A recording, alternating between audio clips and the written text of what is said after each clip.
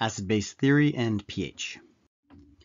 So Arrhenius' acid-base theory essentially says that an acid is something that when you put it in water, it's going to dissociate, so it's going to dissolve and break apart.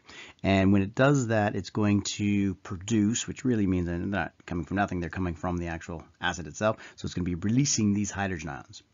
A base, Arrhenius said, is that it's the same idea. You have the substance, and when you put it in water, it's going to release hydroxide ions. So that was Arrhenius' theory of acids and bases. Acid release hydrogen ions, and bases release hydroxide ions. However, when you put something like ammonia into water, what you see is that you get a pH above 7. And so ammonia acts like a base, but as you can see, there is no hydroxide ions in it. There's no way to get a hydroxide ion from ammonia itself. So it must not be just things that have hydroxide ions that can act as a base. So when you put ammonia into water, you get, sorry, I said ammonium. When you get ammonia into water, you get ammonium and hydroxide ions. So this is going to cause the pH to be higher. It'll make the solution basic. However, there are no hydroxide ions in ammonia. They're not coming from the ammonia. So even though it can act as a base, even though there are no hydroxide ions. Brønsted-Lowry acid-base theory fixed this problem, and so they stuck with the same idea as to what an acid was. They said an acid is something that can donate a hydrogen ion or release a hydrogen ion, as Arrhenius did. But they changed the definition of what a base was to, it's not the hydroxide that's doing it, is the base is something that is able to accept hydrogen ions.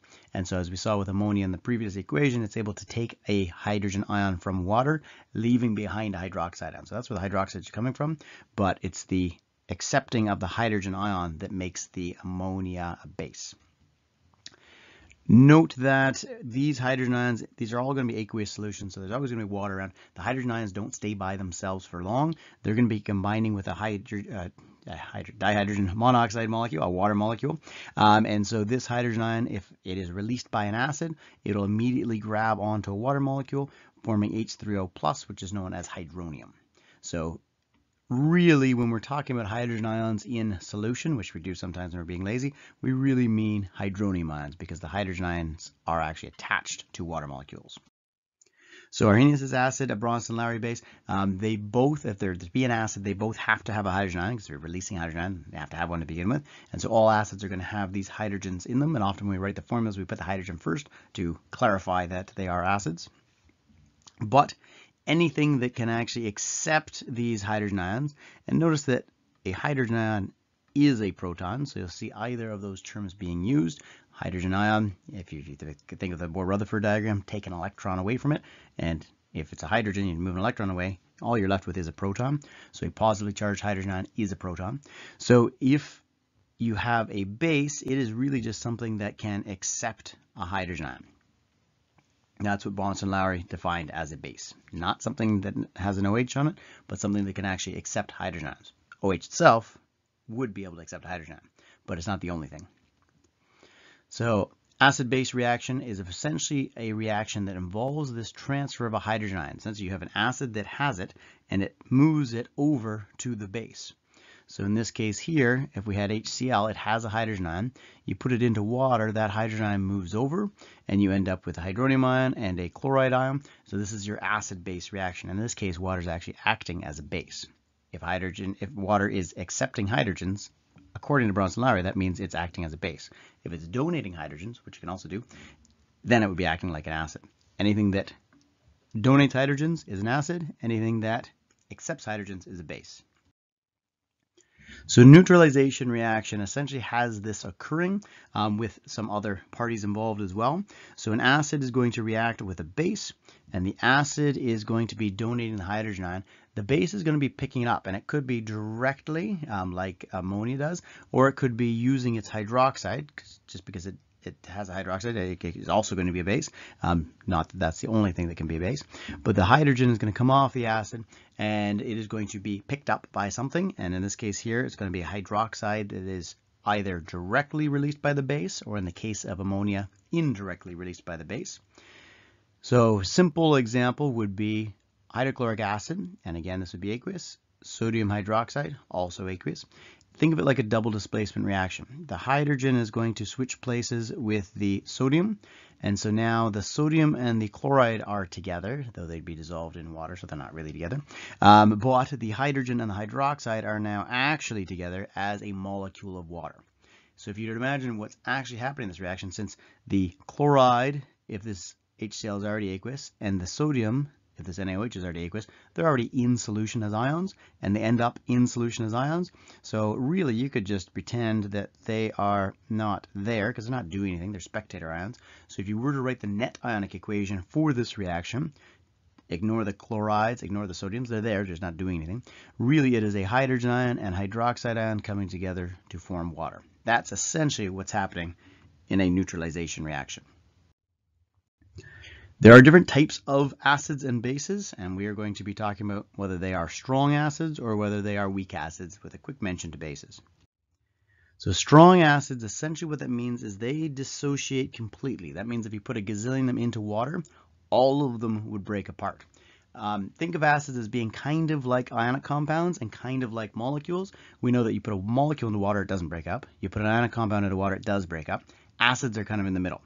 And there are ones that do act almost as if they're like completely ionic compounds and they do completely break up. Those will be the strong acids. And since they're completely dissociating, they're going to give you a lot of hydrogen ions, which get picked up by water, giving you hydronium ions. Those are strong acids.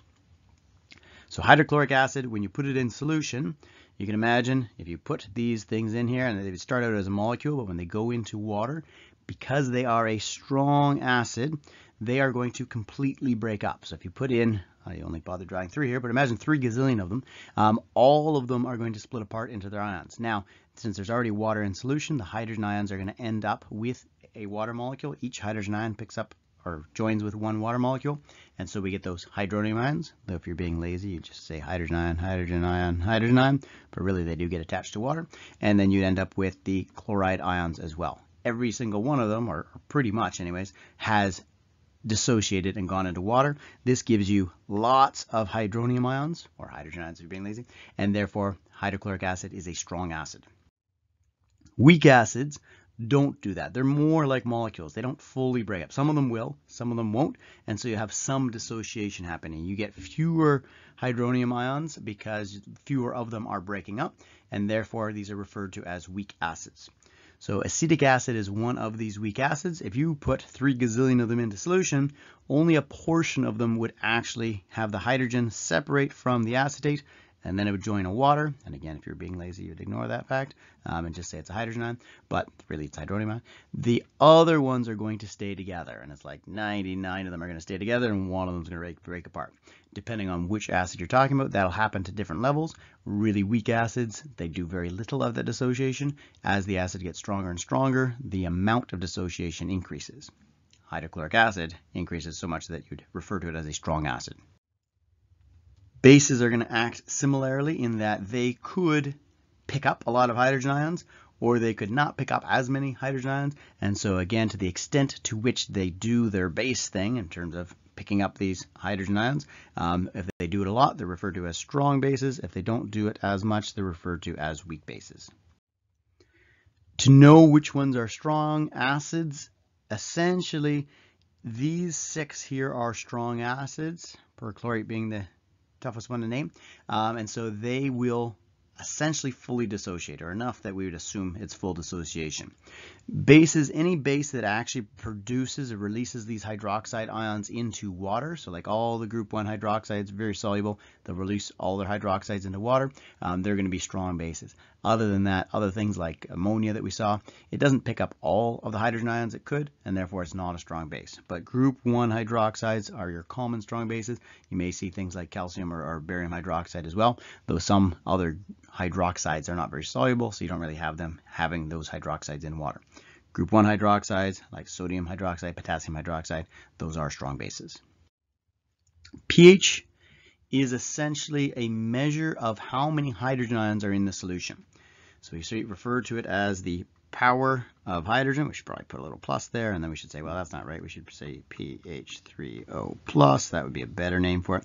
But no one likes to look at that, so we say pH instead. This hydronium ion, and if you're being lazy, you'd say hydrogen ion, this concentration has a huge range. So you can imagine going from like 10 moles per liter all the way down to 1 times 10 to the negative 15, right? Like 1, 2, 3, 4, 5, 6, 7, 8, 9, 10, 11, 12, 13, 14, 15 moles per liter. So that is a huge range. And a lot of people don't know what moles are. And so this idea of saying, okay, I want to talk about where in this range the number of hydrogen ions there are. A, you've got some crazy numbers to work with. B, most people don't know what moles are. And so trying to communicate the acidity of a solution or how basic a solution is to someone who does not have a sufficient level of chemistry knowledge is going to be somewhat difficult. This is why Sorensen devised what is referred to as the pH scale. So he said this range of concentrations is ridiculously complicated for most people. So what we'll do is we're going to turn it into a logarithmic scale. And hence we now have the pH scale. So he said pH turned into a logarithmic scale. It's actually inverse, so it's negative log of the hydrogen ion concentration. Now, that's the kind of lazy way. We didn't really know the hydrogen ions were joining on the water molecules forming hydronium, but now we do know that. So we can say pH is actually the negative log of the hydronium ions. And again, you could just say hydrogen ion if you're being lazy. And this is in square brackets because we want this to be in moles per liter. So whatever the concentration in is moles per liter. If you take the negative log of that number, you will have the pH. For example, if a solution had a hydronium ion concentration, and again that's in moles per liter, it's at 25 degrees, and it is 1 times 10 to the negative 7 moles per liter, what is the pH?